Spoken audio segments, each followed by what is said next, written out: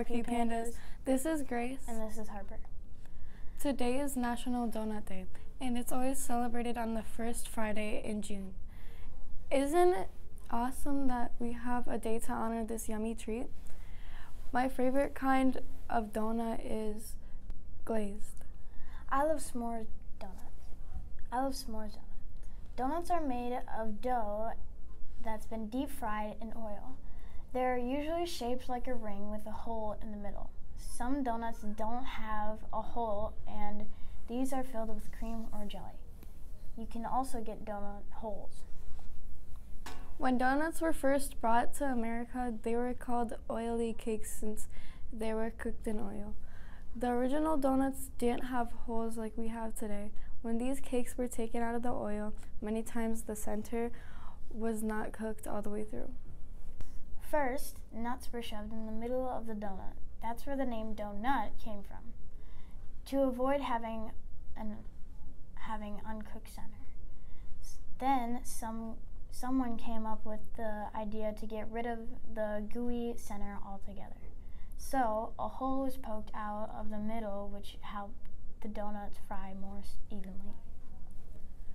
During World War I, workers from the Salvation Army would serve soldiers donuts and coffee. This was a friendly reminder of home and would cheer them up. Many of those supporting the soldiers were women, and they were called the Salvation Army Donut Lassies. Americans love donuts. Over 10 billion donuts are made every year. Many are covered in a glaze or icing. Some are covered with sprinkles or with powdered sugar, or covered with cinnamon and sugar.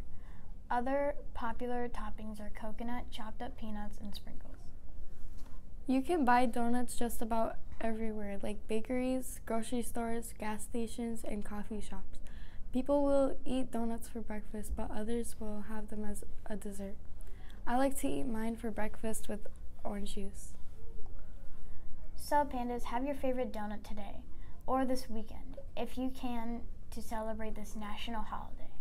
Other ideas: to bring a dozen donuts to a nursing home, or to a fire or police station, or to a friend, just to be kind. We're signing off from the PNN News. Have a fun-filled Friday and a wacky weekend, Parkview Pandas. Now let's all stand for the Pledge of Allegiance. I pledge allegiance to the flag of the United States of America and to the republic for which it stands, one nation, under God, indivisible, with liberty and justice for all. Bye. Bye.